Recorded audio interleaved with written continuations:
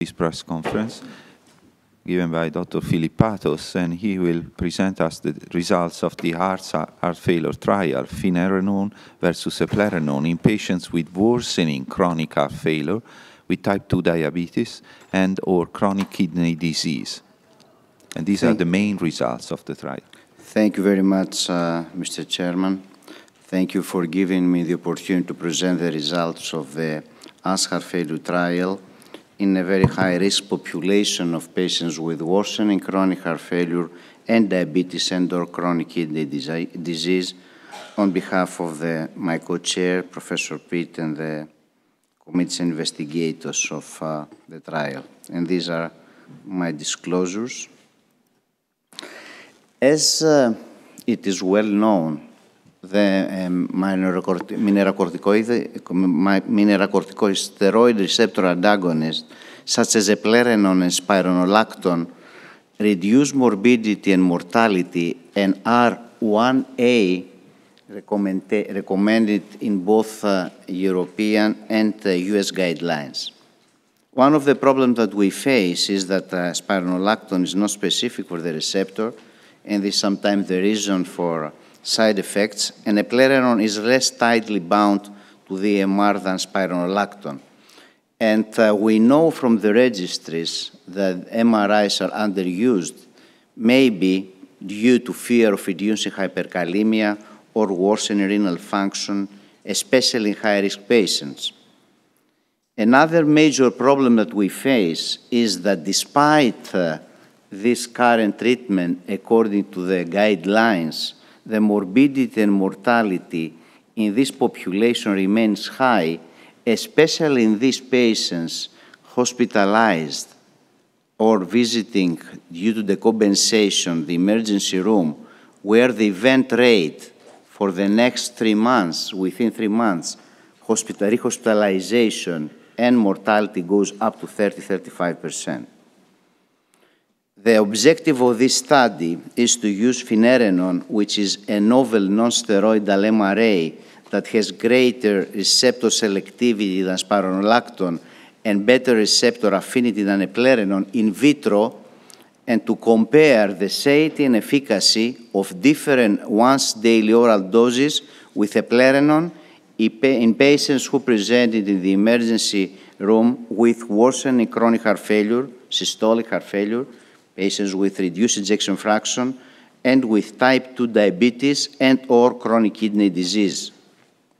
This is the design of the study. The patients have been randomized within 7 days from the emergency room presentation, and after the initial stabilizations, we tested 5 different doses, starting from 2.5 up to 15. The patients, the dose have been increased, up-titrated after 30 days, and the patients have been followed up after 90 days, and then there was a safety follow-up for 30 more days. The primary endpoint of the trial was a proportion of patients with a relative decrease in NT-proBNP of more than 30% from baseline to day 90.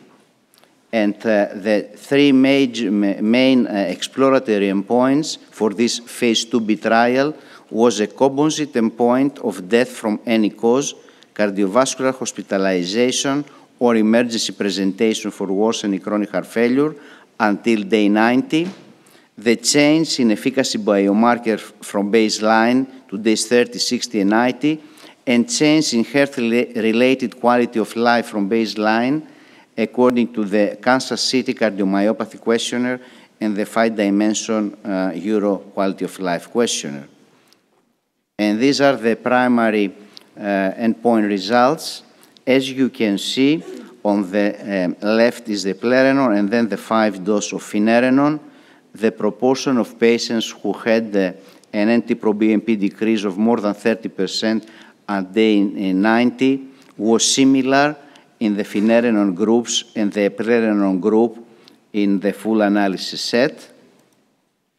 And this is the first, the exploratory endpoint, the composite endpoint of death from any cause, cardiovascular hospitalization, or emergency presentation for worsening chronic heart failure, with the exception of the lower finerenone dose that you can see here. Here's the eplerenone. All the other doses of finerenone had a lower percentage of patients with the composite endpoint. I remind you, however, that this was a phase 2 trial, non-powered to evaluate this. This was an exploratory endpoint. And if we go to the one of the main problems that we face in these high-risk patients, which is the patients with hyperkalemia or decrease in renal function as measured by estimated GFR of more than 40% at any time post-baseline, you can see here that 3.5 to 4.7% of patients have an increase of potassium above 0.6.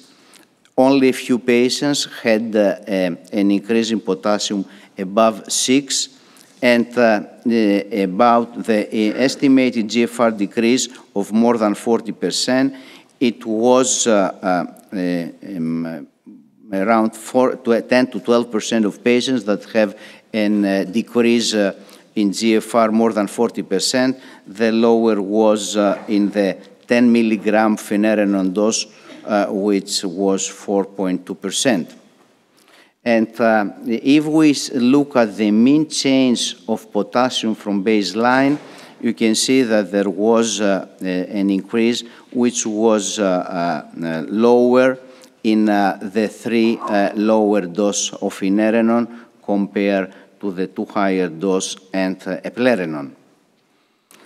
In conclusion, in patients hospitalized for worsening chronic systolic heart failure with type 2 diabetes and or chronic kidney disease, the proportion of patients with a relative decrease in NT-proBNP of more than 30% from baseline to day 90 was similar in eplerenone and finerenone groups.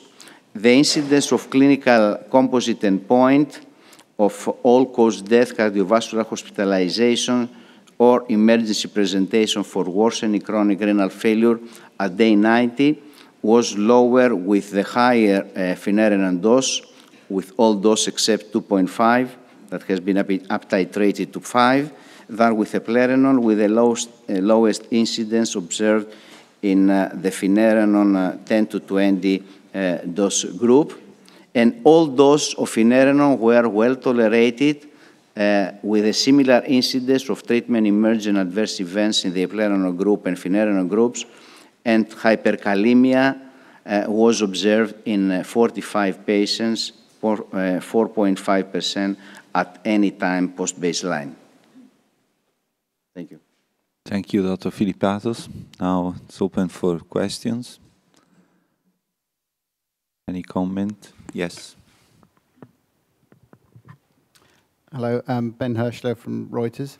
I wonder if you can comment a bit more on the secondary endpoint. Obviously, this is only phase 2, and it's wasn't the primary goal, but it looks like an impressive reduction there of, I think, like 44%, or hazard ratio of 0.56 on the optimal dose. That seems quite strong. I mean, can you comment a bit about where this leaves the drug? I think that the way you ask, this is an excellent question. The way you ask the question, I actually think that you gave also the answer. It was very promising. We were surprised. It was very promising, but this is a phase 2 trial, small event rate. All doses has a similar effect, and although there was not a dose response, it went to this direction. And you were right, I didn't show all the results here. This phase 2 trial, as you pointed out, phase 2 studies, as you pointed out, are usually dose-finding trials. This 10 milligram finerenone dose up-titrated to ND had also the lower incidence in total of adverse events. But as you pointed out, we should be careful, and we need an outcome trial if we want to have any other conclusions. Yes, one question here. Could you talk about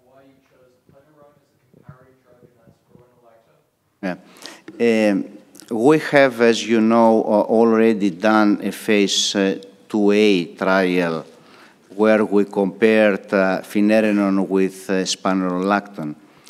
However, because of the metabolic profile that eplerenone has, which in these patients with diabetes is slightly better than spironolactone, we thought that for this phase 2B trial, it would be the ideal comparator, eplerenone. One question there. Crystal Fenn with MedPage Today. So you mentioned that further study would obviously be needed. Where are things in the process? Is a phase 3 planned? Is it started? As you know, a phase 2B trial on diabetic nephropathy has been presented with promising results a few months ago in the World Congress of Nephrology. And I think that there is a plan for phase 3 trials in both population of patients with diabetic nephropathy, but also in this population of patients with worsening heart failure, who, as you know, is a population at very high risk, and chronic kidney disease or diabetes. If there are no further questions,